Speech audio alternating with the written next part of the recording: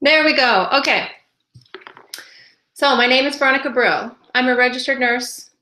I have a BSN. I'm the founder of Blenderized RN.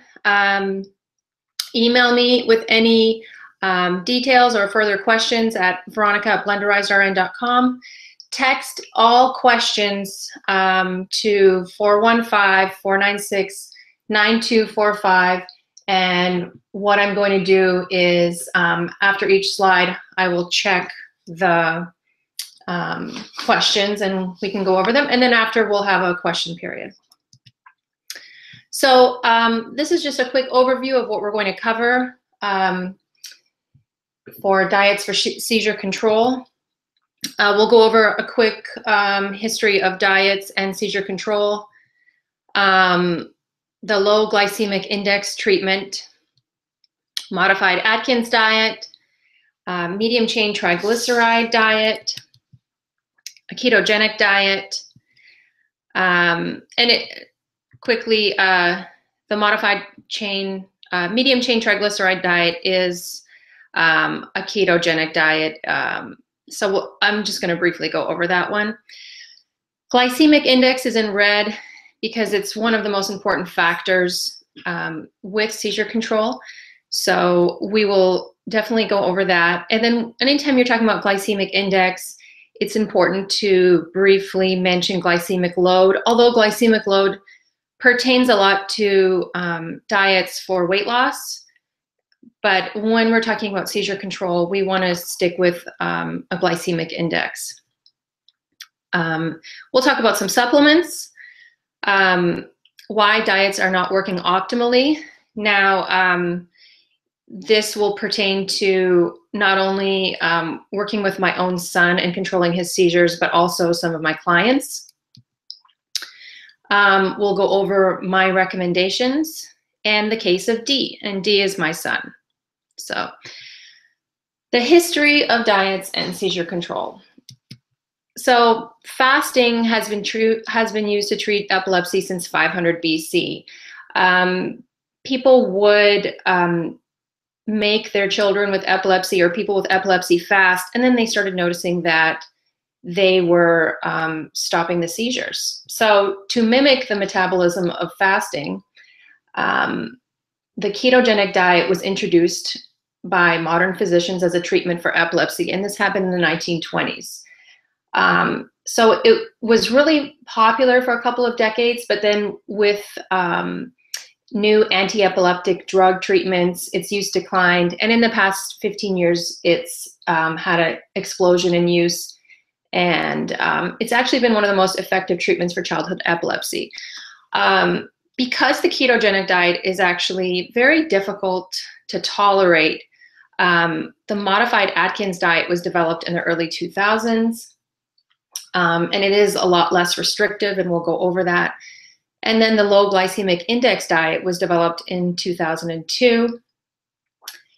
And medium chain triglyceride diet is a form of the ketogenic diet, mainly used in Canada and the United Kingdom. I'll just go over it briefly, but it is not a diet that I've put together for anybody, and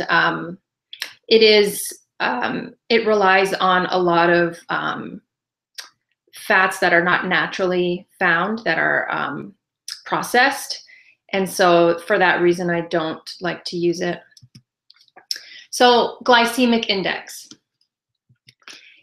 The most important part of a diet that has a goal of seizure control is glycemic index. I cannot stress this enough.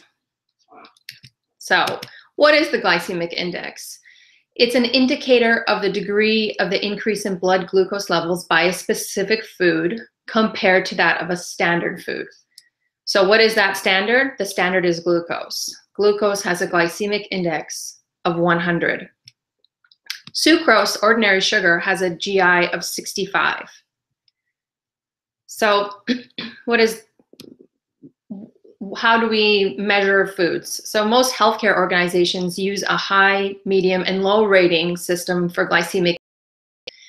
Using this system, foods get classified in the following ways. So a low GI would be considered 0 to 55 using this standard. Medium is 56 to 69, and a high GI is 70 or greater. However, it has been my experience that children that have difficulties with seizures and are very sensitive tend to even react to glycemic indexes above 20. So I've actually made my own glycemic index values. Ultra low would be 0 to 20. A low glycemic index would be 21 to 50. Medium is 21 to 69, and a high glycemic index is 70 or greater. So what does this mean? Let's take, for instance, our blood sugar and measure it over time. Let's say I eat some cake for my birthday. My blood sugar is going to spike up because this is a high glycemic index food, and then it's going to drop quickly. And if you were to be on a ketogenic diet and relying on ketones as your source of energy, all of a sudden, all of this high impact carbohydrates or a high glycemic index would then make your body resort to using that glucose as a form of energy, and the ketones would drop, and then you'd have to start over again with the ketogenic diet. So if, let's say, I have a spinach salad with some bacon and a hard-boiled egg with some olive oil dressing, this would be how my blood sugar would be after that type of a meal. So it would be low, and it would maintain itself for a longer period of time. So this would be a low GI reaction in blood sugar. And so if you've got ketones in your bloodstream, this would still make your brain take in the ketones as energy, and it wouldn't disrupt ketosis. Okay, so foods and their GI. So ultra low GI foods, 0 to 20 GI, would be spinach, kale, carrots, broccoli. There's quite a few to choose from. And so why I think one of the reasons children, especially with blended diets, are sensitive to higher GI foods is when you alter the food, you alter the glycemic index, you almost increase it. So blending it, there aren't any studies that I could find, but there are lots of websites pertaining to GI talking about modifying foods, like you know, if you were to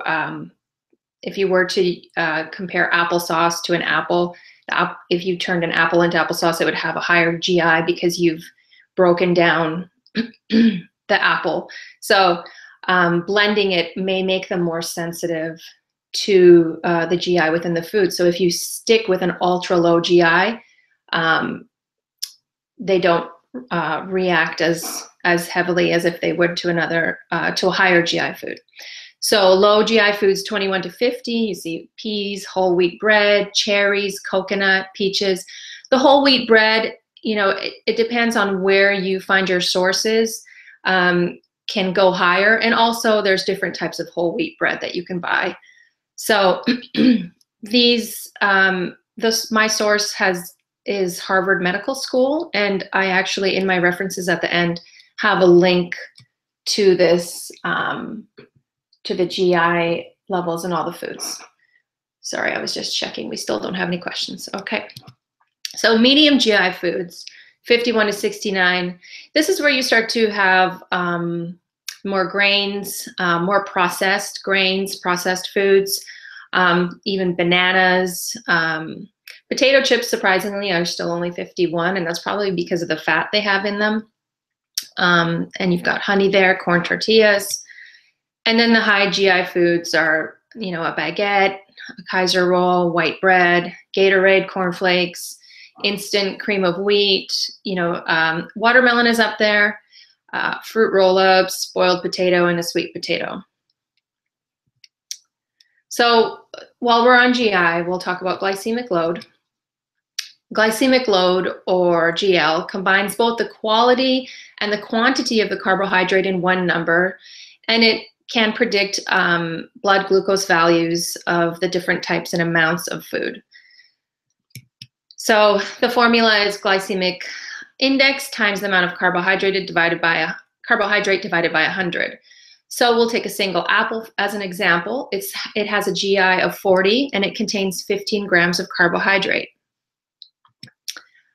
So the glycemic load would be 40 times 15 divided by 100, and it's got 6 grams of glycemic load.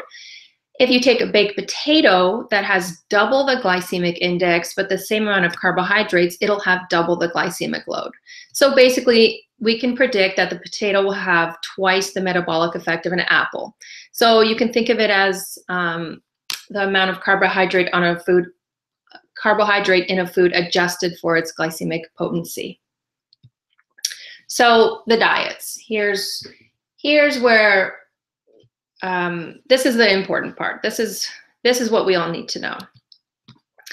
So we're going to start off diets from the most tolerable to the least tolerable. So the most tolerable diet is the low glycemic index diet. So as you can see, low glycemic index diet, it's got about 60 to 65% fat, 20 to 30% protein, and carbs are about 10 to 15%. Okay. So low glycemic index treatment, it monitors not only the total amount of carbohydrates consumed daily, but it focuses on carbohydrates that have a low GI. So in reference to this, a low GI would be below 55. So the LGIT allows for an increased intake of carbohydrates versus the ketogenic diet, and actually quite a bit more. And food quantities are not weighed out to the gram, but are based on portion sizes. So how does it work? The focus has changed from a diet that produces ketones efficiently, like the ketogenic diet, to one that weighs a greater importance on having a stable blood glucose level. So there still are ketones in the blood with this diet, but they're not as much, and we'll talk about that. So it's a more tolerable diet and can be followed with a high compliance rate versus the ketogenic diet. So there was a study done on 11 patients. It reduced the seizures for the majority of patients. 8 of the 11 had a greater than 50% reduction in seizure frequency. 4 became completely seizure-free, and 2 were able to reduce anticonvulsant medications. So the level of ketones were noticeably lower versus a classic ketogenic diet, but they were still higher than a laboratory reference levels of normal. So blood glucose levels were also lower than normal. So a normal fasting blood sugar level is between 70 and 99. And a normal blood sugar level 2 hours after eating is less than 140. So that's your baseline. On the low glycemic index treatment, patients with a greater than 90% seizure reduction averaged a 72.6 level for their blood glucose. So their blood glucose, not fasting, after eating, was at the low end of a typical fasting blood glucose. So a sample low glycemic index treatment meal for a toddler would be a hard-boiled egg, a quarter of an avocado, a handful of walnuts, a tablespoon of coconut oil, and 1 serving of 1% milk or plain yogurt, and that's 100 milliliters.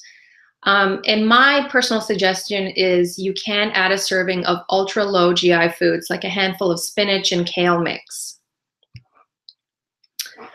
So let me just check to see if we have any questions so far.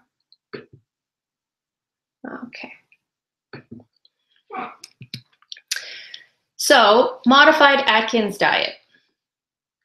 Again, this was created because of the ketogenic diet being very difficult to tolerate. So As you can see, with the modified Atkins, the fat is 60 to 70%, protein is 20 to 30%, and carbs are 4 to 6%. So again, it's a change to the traditional ketogenic diet. It makes it a lot less restrictive. There are no fluid or calorie restrictions or limitations. Although fats are strongly encouraged, they're not weighed and measured. Again, it's a much easier diet to put together. One of the biggest differences is that there are no restrictions on proteins. Foods are not weighed and measured, but carbohydrate counts are monitored by patients or parents. And it can be started outside of the hospital, and you don't need to be fasting before starting the diet. So it seems to help a similar amount of patients as the ketogenic diet. 40 to 50% saw a greater than 50% seizure reduction, including 15% were actually seizure-free. So a sample meal for a toddler would be a spinach salad with bacon bits and a hard-boiled egg, extra virgin olive oil and balsamic vinegar dressing, a quarter of an avocado. Okay.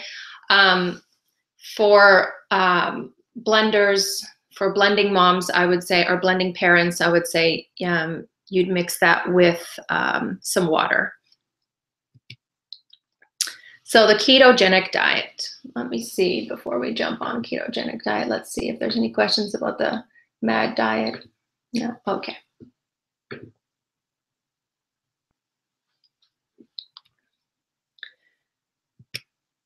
So the ketogenic diet is 80 to 90% fat. Protein is 6 to 8%, and carbs are 2 to 4%.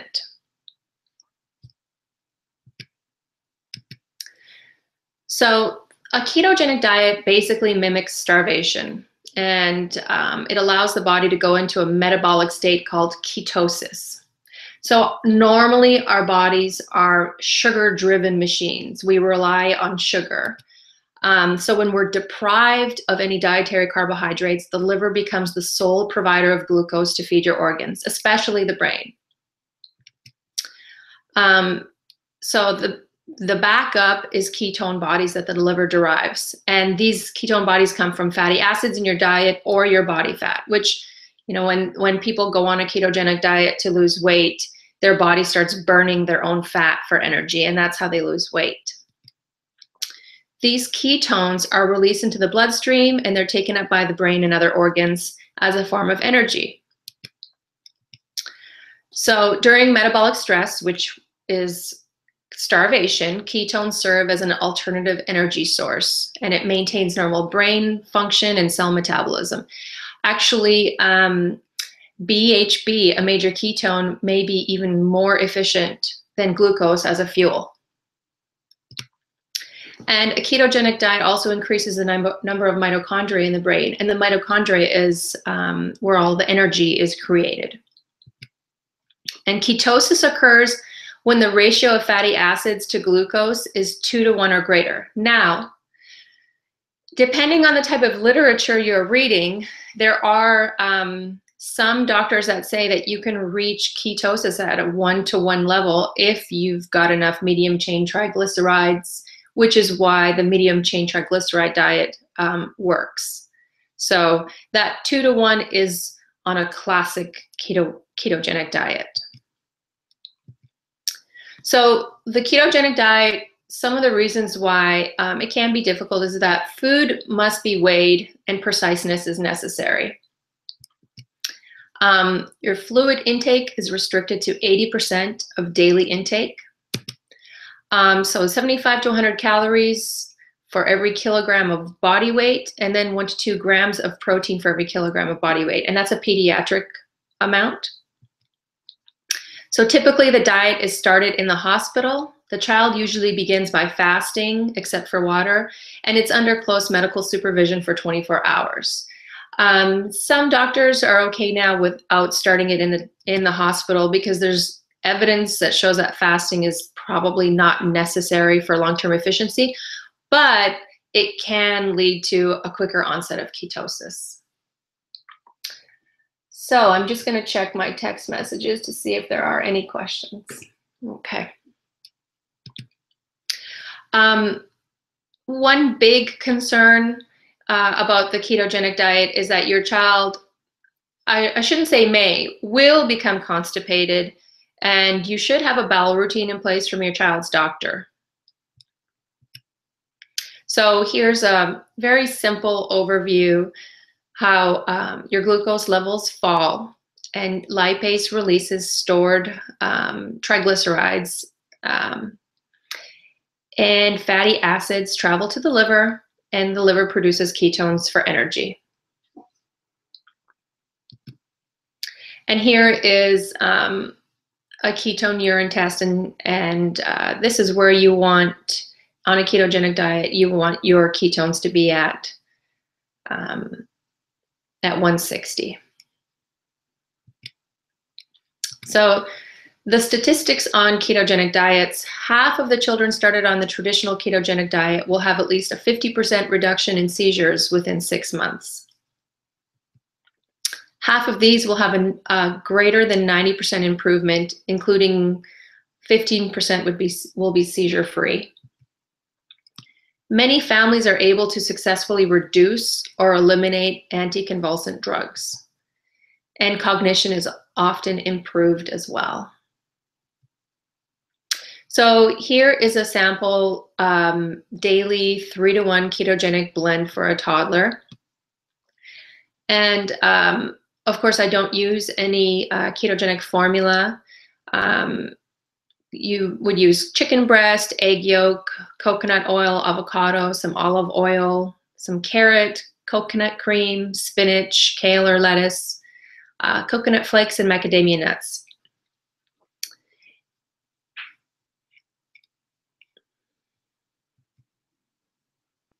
Okay, so the MCT diet, medium chain triglyceride diet, it was developed in an attempt to make the classic ketogenic diet more palatable. And that seems to be a growing theme among all of these diets. And it's more flexible, the larger variety of foods, and you can have higher carbohydrates and protein allowance. So the MCT refers to the type of oil, medium chain triglyceride, which produces ketones more easily than the long chain triglyceride. And so adding medium chain triglycerides to your diet can increase the number of carbs you can eat while staying in ketosis. So the medium chain triglyceride diet has 30% of the calories obtained from MCT oil or an emulsion oil, and 30% from long chain dietary fats. So you would have to buy this emulsion oil, which is 100% medium chain triglyceride. So here's an overview comparison of the diet. So you look at the very bottom is where your regular diet is. And then you can see, excuse me, the progression of the diets and how the fat is slowly increasing and the carbs are decreasing. And the protein does start to decrease as you get into the ketogenic diets. And so the progression should never go from a regular diet to a ketogenic 4-to-1. The progression always should go from a regular to a low glycemic index treatment to a MAD, then ketogenic diet 3-to-1, then ketogenic 4-to-1. The MAD diet, it's important to note that the proteins, although they're listed at that recommendation in this chart, there is no restriction on protein. So that can be a much larger amount. But ideally, this is the area right above the regular diet. I believe most children can maintain proper seizure control, if not just above in the MAD. I don't think you need to go to a full ketogenic diet.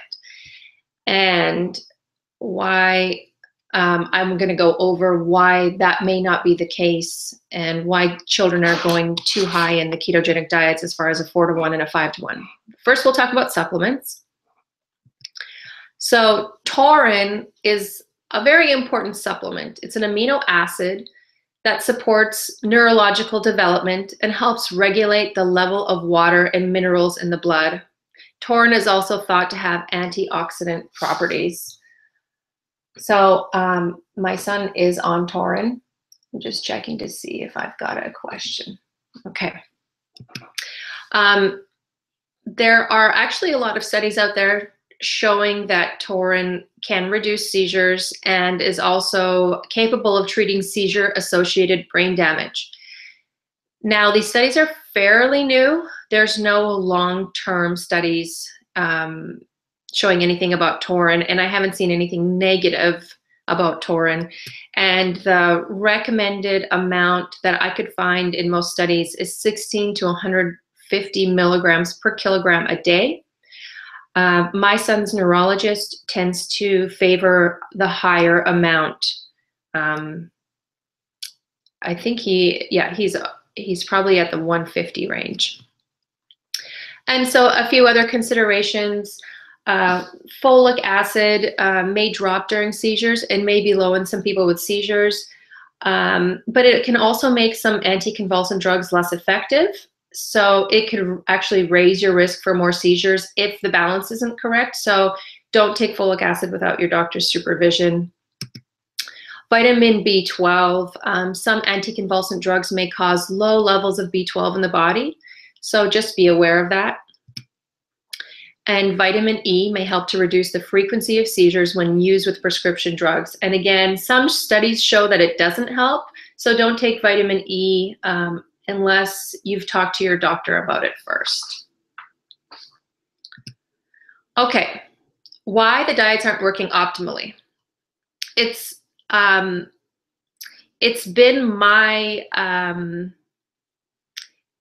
experience with my son and the clients that I have, that I've noticed small things that can be changed to make these diets more effective. So acute carbohydrates or high GI items, intake of these items can rapidly terminate the protective effect of the ketogenic diet. As we saw earlier in the graph, when you get a spike of blood sugar, it reduces the ketones, and then your body is then going to the sugar as a form of energy. Dr. Atkins pointed out in his writing that you can't go halfway on a low-carb diet. Every time you break the diet with high-impact starches or sugars, you take the body out of dietary ketosis. So high GI and medium GI sweeteners and foods that are included in the diet reduce the effects of the diet. So many times I will see, I will have clients that tried the keto-cal formula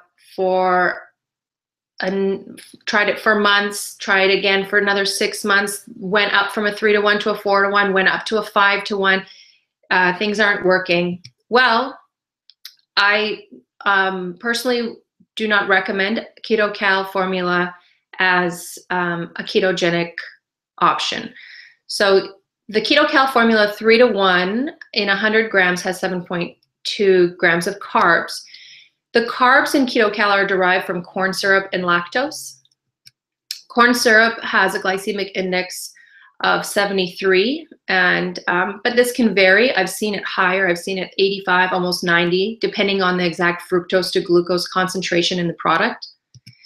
And lactose GI is 45. And so this is the ingredients from the website. There's lactose and the corn syrup solids. So corn syrup and lactose by itself, lactose on its own, and corn syrup at all are contraindicated in a ketogenic diet or any diet that has any goal of seizure control.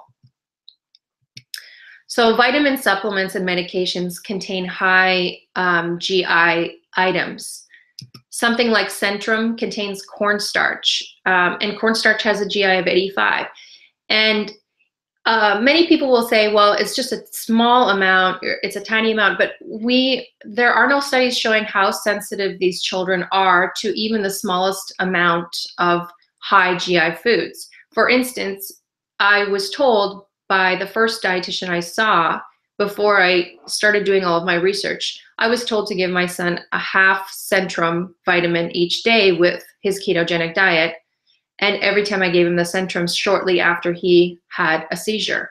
As soon as I stopped the Centrum and I stopped all the high GI items, the diet started working better.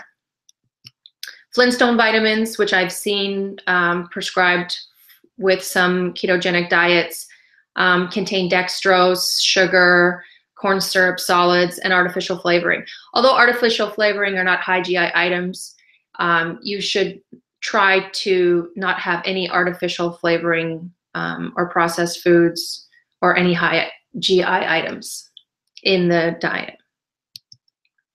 So what are my recommendations to optimize these diets to make them work? Or if you're just starting out, where do you start? So initially, if you're looking for a seizure control diet, along with help either from your dietitian, or if you'd like to join my Blenderized RN group on Facebook, I can help you out with this. You can become a client of mine. But along with your dietitian, you should focus on moderate ketone levels combined with low stabilized blood sugar, no spikes. Okay. So start out with a regular diet and just change the glycemic index of foods to be below 50. So at the end of this presentation, I have my references there. I can email you my references and the Harvard Medical School list of foods and their glycemic indexes. You can go through that and pick foods that are all below 50 and include those in the diet. And it really doesn't restrict the diet that much. Change all medications to compounded, carb-free, free of any sweeteners and dyes.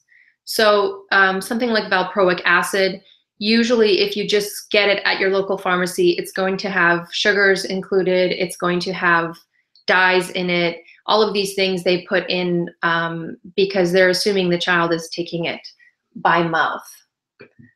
And I'm just gonna quickly check this here. Okay. So remove all high glycemic items from the diet. Some toothpaste even contain sugar, kids' toothpastes.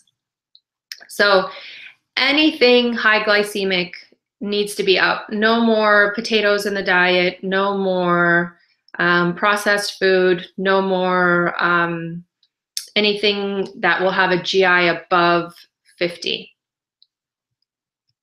So if this doesn't work, what's your next step? I recommend then you speak to your dietitian or nutritionalist about a low glycemic index treatment because it is the least restrictive diet that you can put your child on. If the low glycemic index treatment does not work, you want to try a low glycemic index treatment with ultra low GI carbs. So ultra low again is 20 and below. If that doesn't work, you want to move to a modified Atkins diet with low GI carbs. And then if that doesn't work, a ketogenic diet, 3-to-1 with low GI carbs. And then if that doesn't work, which would really surprise me, a ketogenic diet, 4-to-1 with low GI carbs. So the case of D. This is my son D. D is over 2.5 years old, and I was told that he wouldn't even make it this long. So D has severe cobblestone lissencephaly. He is below the first percentile for cognitive development. He had constant seizures from birth that were mainly, they were noticeable, but if you weren't aware, we were not aware of his brain malformation. So we were told that, you know, it's normal. It's, we were told the small twitches and eyes moving side to side were normal, but then it became unmanageable by 7 months. We had an MRI and then we found out the diagnosis. So He had infantile spasm seizures and he had tonic-clonic seizures. His infantile spasms were almost all day. At his worst, I think he got a few breaks during the day without seizures, but he was, it was almost constant. He actually, at a point, was not sleeping for more than an hour at a time. And then he'd wake up and have 15 minutes of seizures. And it was a pretty horrendous time. We went to Stanford Medical Center. We were turned away by their neuro team. They stated that seizures are a normal part of lissencephaly and that his long-term prognosis was poor. We were then sent to a specialized ketogenic dietitian. She put us on a 3-to-1 ketogenic diet that wasn't working. And he actually was not tolerating it. And that's when I decided I needed to do research and do this on my own. So he's been tonic-clonic seizure-free for 18 months. I think it's been actually 19 months. Infantile spasm seizure-free for over 8 months. His cognitive abilities have improved compared to himself. He is still below the first percentile for cognitive abilities for his age, but compared to himself, he has grown by leaps and bounds cognitively. So what's Dee's diet? Bone broth as a base that I make on my own. In the Blenderized RN group, we're all making bone broth. All carbs are ultra low glycemic index. He has a high protein. He has high protein in his diet. I wouldn't say it's excessive. It's probably about 1.5 times the recommended amount for his age and weight. And his keto ratio ranges between 1.5 to 1 and 2.5 to 1. He also takes taurine, 2,000 milligrams daily. And he is dairy-free. He takes calcium and vitamin D loose powder supplement. It's Kirkman. He takes a Kirkman calcium vitamin D loose powder supplement. There is absolutely nothing in that supplement besides calcium and vitamin D. He takes a multivitamin loose powder, again from Kirkman, and there is nothing added to that loose powder except for the vitamins that are listed. And a sample of Dee's diet. For lunch, he'll have a small chicken drumstick from the bone broth, half small carrot from the bone broth, a quarter of avocado, and then 60 mils of my super green low GI blend. So what is my super green low GI blend? It is kale, spinach, and wheatgrass, and I put it in the blender with some filtered water, and I will run that until it's nice and green. And here's another picture of, you know, the diet that I put in there. There's blueberries, avocado, spinach, and tomato mixed with chicken and blended. And then here's another sample. There's salmon and avocado. So this is a salmon and salad, I would call it. And kale, spinach, and wheatgrass there, and he'll get 60 mils of that. So with Dee, my son Dee, this is just one example of a diet that has been balanced that works for Dee. It may take time to find a good balance for your child, and not every child will experience the same results. I don't think Dee's diet falls into one particular category, and I don't think that your child should either. There might the balance needs to be adjusted, and you need to work with a good dietitian or work with me to help balance your child's diet so that they're receiving optimal results. And diet options are really one of the least invasive things that you can try to reduce your child's seizures. So here are references. If you have any questions regarding anything I just said, you can text me now at 415-496-9245, or you can email me at Veronica veronica@blenderizedrn.com. And if you'd like to talk more extensively about anything, you can definitely email me and I can go over any questions you may have. If there's something that I can't answer, I can get back to you with that information. So I will be answering questions for the next, let's say, 15 minutes if you have any. If not, then I will log off from the webinar. And I appreciate all of you for logging on today. Hello. And if you have any further questions, again, email me, veronica@blenderizedrn.com. I'm going to see if we have any questions. No, we don't. So thank you so much for tuning in. I hope it was informative. If you need some help making decisions regarding your child's blended diet or seizure control diet, please email me and I can email you this presentation and you can take it to your dietitian. Okay, have a great day, everyone. It was a pleasure, and I hope that you found this helpful and informative.